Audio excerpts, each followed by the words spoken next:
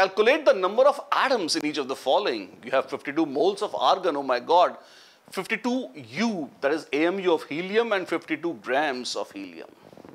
Let's try that out. First of all, 52 moles of argon.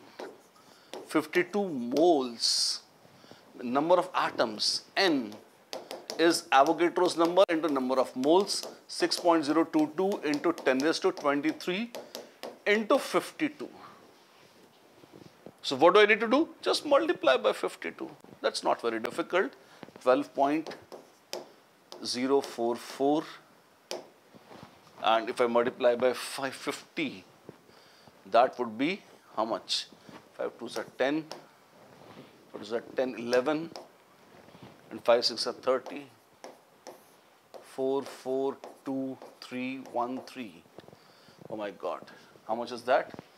300. So this is 313.244 into 10 raised to 23 atoms, or 3.13244 into 10 raised to 25 atoms. If I write down in standard scientific notation, this would be the number of atoms. Is that fine? That's perfectly fine. 52 AMU of helium. Now helium, atomic mass of helium is 4. So 4 AMU. So mole number of helium atoms is 52U by 4U, which is 13. Oh, helium has only 13 atoms. Yes, that's how it is. And third, 52 grams of helium. Helium is 4 AMU. Yes, it is also 4 grams per mole.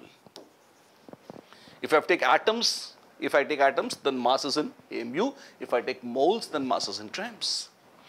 So moles of helium is mass by molar mass, which is 52 grams by 4 grams per mole, which is 13 moles. So I have 13 moles of helium, which is 13 into 6.022 into 10 raised to 23 atoms.